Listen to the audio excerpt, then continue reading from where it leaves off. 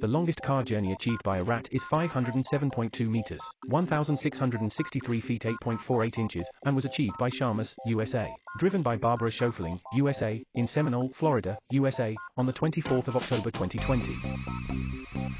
In 2009, a rat drove a miniature car for 22.5 meters, 73 feet 10.19 inches. In 2010, a rat drove a miniature car for 57.4 meters, 188 feet 2.89 inches. In 2013, a rat drove a miniature car for 110.5 meters, 363 feet 2.48 inches.